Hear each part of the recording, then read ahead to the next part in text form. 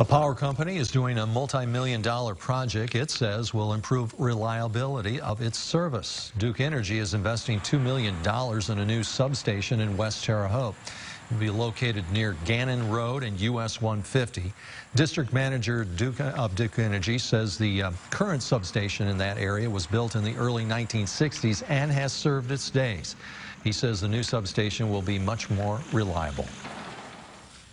Like roads and bridges in our country, energy companies are the same way, built back in the 40s and 50s, and if we don't make investments in them today, it could really hurt reliability for tomorrow. Berger says the hope is to have the new substation in service by June of 2023.